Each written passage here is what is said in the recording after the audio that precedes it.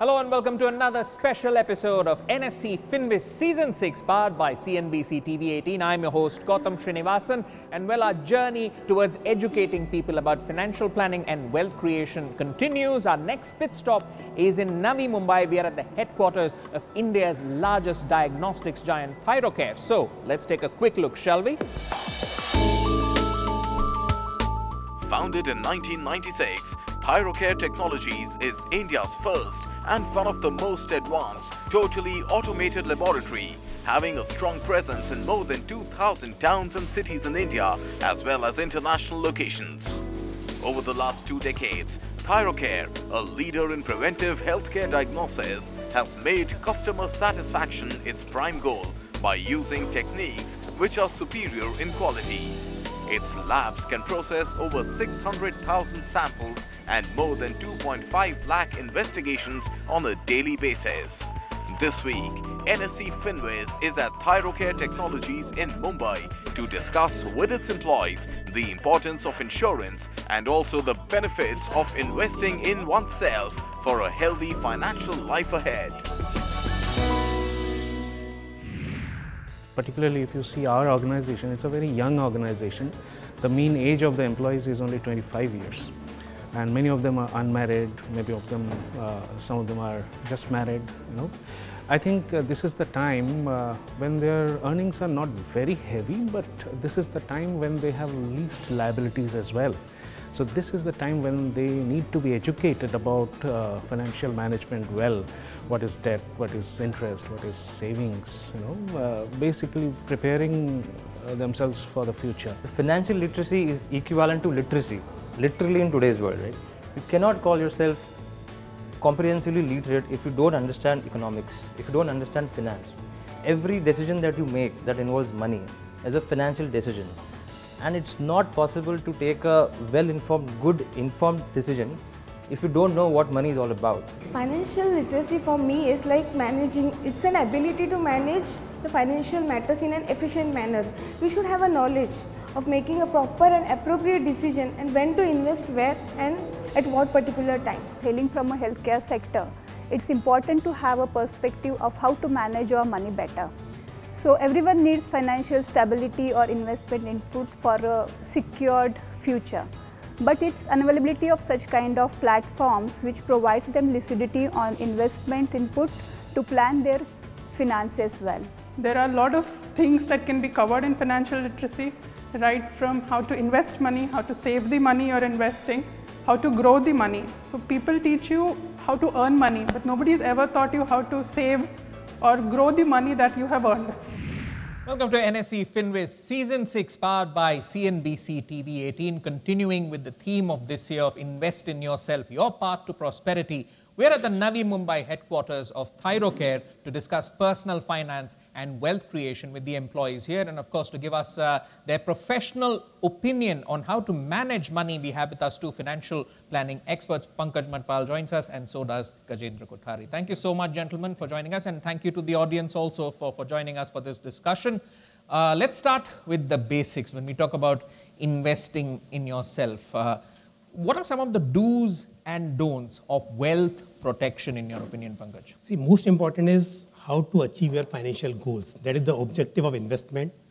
So starting should be from there only, that first thing, the protection of wealth means buying insurance. I'm not saying investment in insurance, but buying insurance, whether health insurance, property insurance, life insurance, so that when you need money for healthcare, if something need arises, that your future income, which is taken care by insurance, and then setting up your financial goals and planning to invest for those goals. It's not that usually people start investing without thinking anything and then realize or don't realize even whether they are on the right track or no.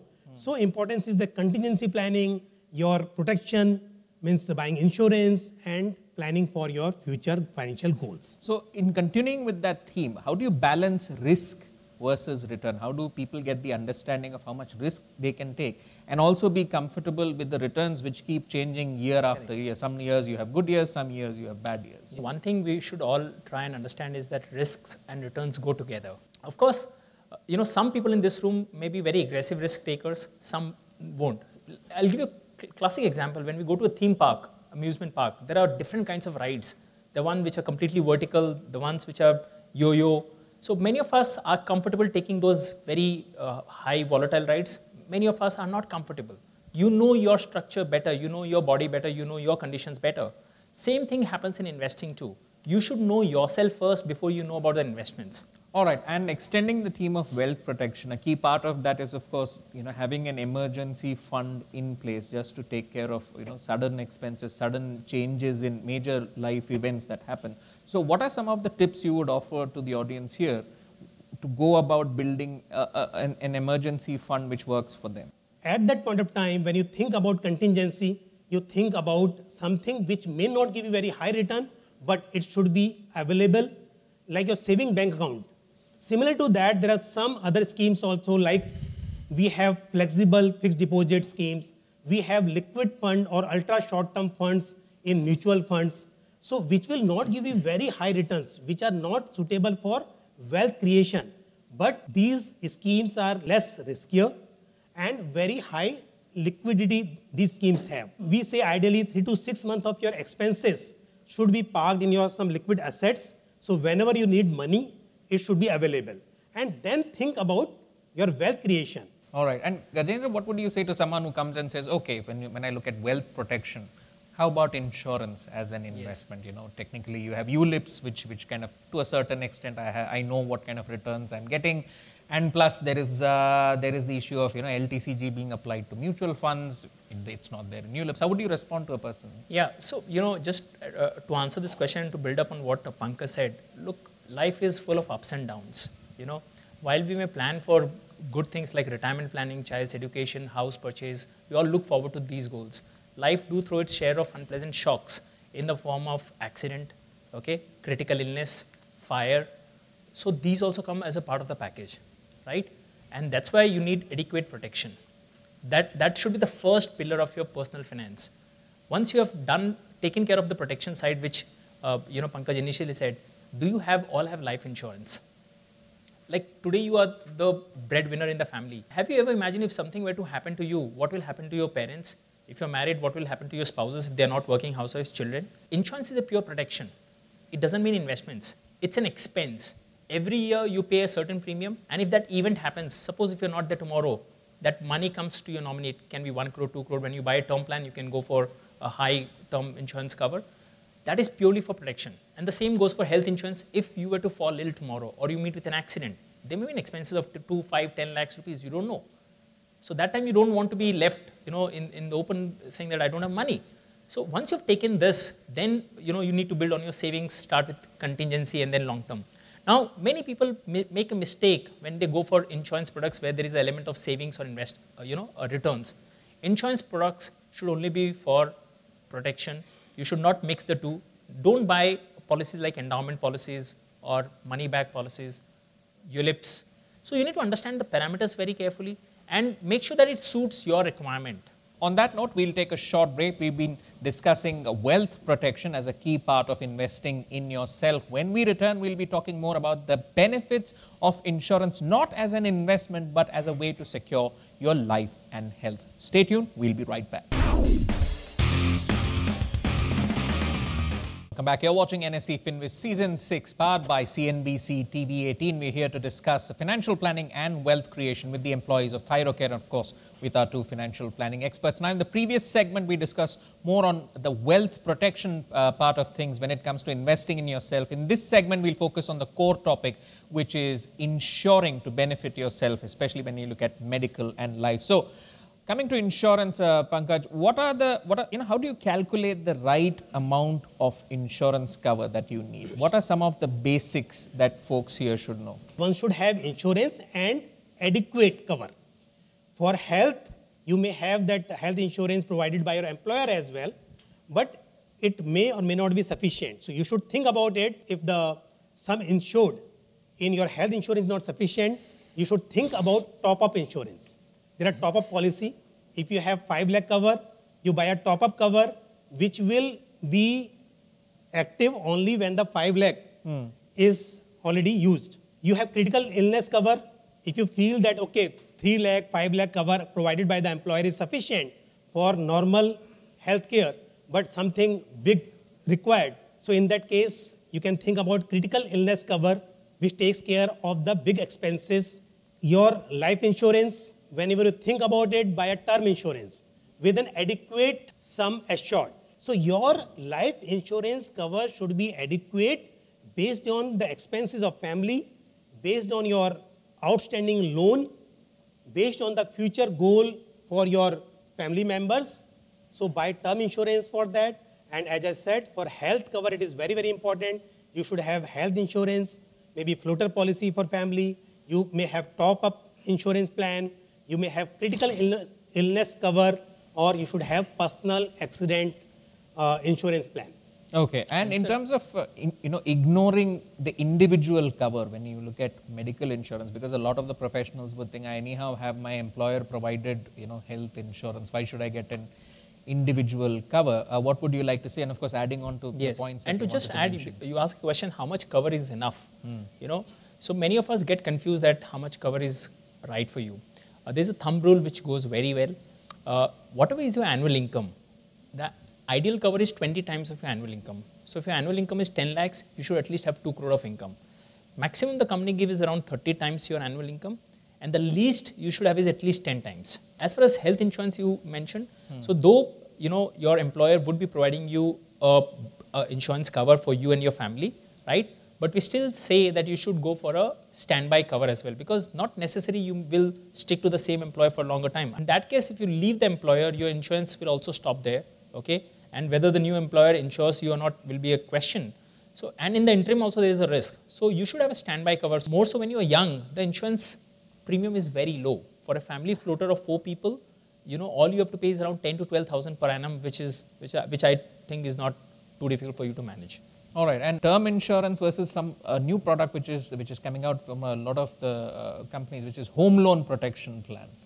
What do you have to say about that? A lot of the folks would be wondering, should I go for term insurance or should I go for this home loan protection plan? What would you say to them? See, these days, these insurance companies, they are launching products, loan cover, and selling through bank bundled with loan. And if you see the premium, it is higher than your term insurance premium. So if you are going for loan cover policy, compare the premium with the term insurance. If it is lesser at your age, then only go for that. Otherwise, stick to term insurance policy. All right, let's take in some questions from the audience again on the importance of insurance. The first member from the audience I'd like to call out is Dr. Sandhya Iyer, if you could get up. When we talk about medical and life insurance, I think the market is very overhyping on death benefits.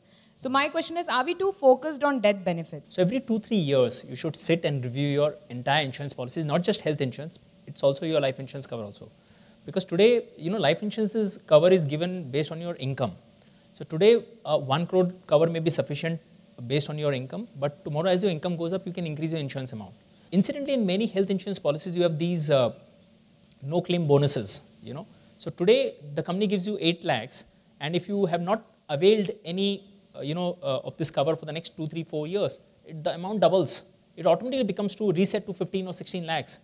So, look out for these policies. And the cost doesn't go up, incidentally. All right, I hope we have answered your question. Thank you so much for asking. The next name I'll be calling out is Vinod Pal, if you could get up. My question is, someone like me who has just started his career and earning much less than others. So how insurance will cover someone like me? The rule of insurance is very simple. The day you've started earning, you are eligible for a cover. Now you have to just ask yourself this question, do you have dependents at this stage? So maybe you may not require life insurance today, but health insurance can be required at any point of time. You can start with a basic cover like as 3 lakhs or maybe 4 lakhs, whatever. Keep gradually increasing as your income goes up, as your aspirations goes up. All right, I hope we have answered your question. The third person I'll be calling out is Meenakshi Bhattacharjee, if I could request you to get up. I would like to roam 2 countries per annum. Okay, and how much money can you set aside for your goal, and what's the time frame you're looking at? For now, it's around 10,000 rupees. Okay. And not more than 5 years. So around, let's say, 2 to 3 lakhs at the end of 5 years. First thing you have to keep in mind, inflation. If the cost is 1 lakh today, it will not be 1 lakh after 5 years, it will almost double. And 10,000 rupees you want to invest in equity. But when I say equity, don't go directly into shares. better you invest through equity-oriented mutual fund schemes. Well, on that note, we'll take another short break. We discuss wealth protection and, of course, the benefits of insuring. And in the next segment, the floor will be open to the employees here at Thyrocare to ask anything they have on financial planning and wealth creation to our experts here. And to the viewers at home, remember to keep updated with us at our website, nsefinwiz.com, and our Facebook and Twitter handles at NSE FinWiz. Stay tuned. We'll be right back.